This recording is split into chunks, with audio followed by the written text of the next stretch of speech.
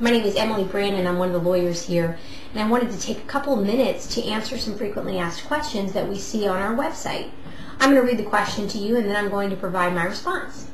The first question I have is, I'm involved in a lawsuit resulting from a car accident where I suffered a traumatic brain injury. It seems like every week I am sent more medical authorization forms from the insurance company and their attorneys so they can obtain medical records from the doctors that are treating me now and virtually every doctor I've ever seen.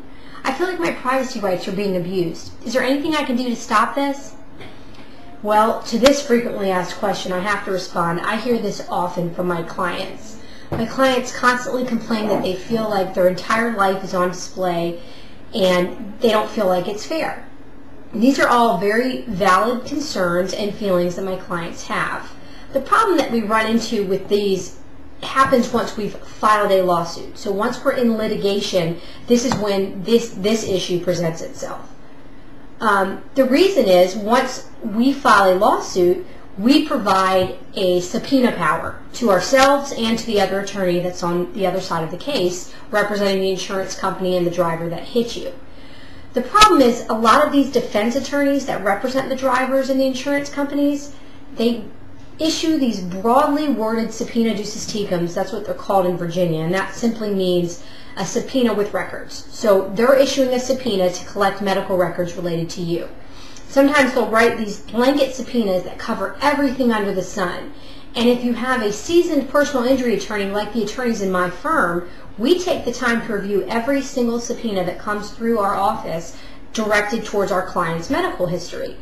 There are rules that govern what these lawyers can obtain. They can't obtain everything, and it certainly isn't fair for you as the plaintiff to expect your mental health records from 20 years ago to come into play in a car wreck case where you're complaining of back pain. It's just not fair.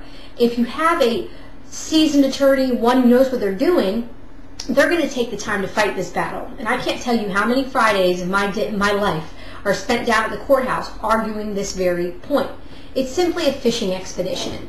Other attorneys are trying to get everything they can to poke holes in your case, and that is not fair, and the rules don't allow that to happen. Certain times, judges will rule against us, but as a general proposition, the records that these attorneys can obtain should be related to the injuries you're claiming in the instant case, in the wreck that brings you to the litigation now. So if you have an attorney and you feel like many of the requests that are being sent to you are broad and covering things that aren't related, you should definitely demonstrate that concern to your attorney.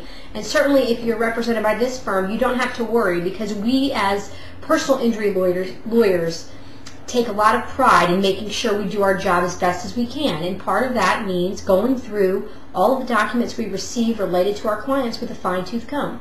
And that's what we do.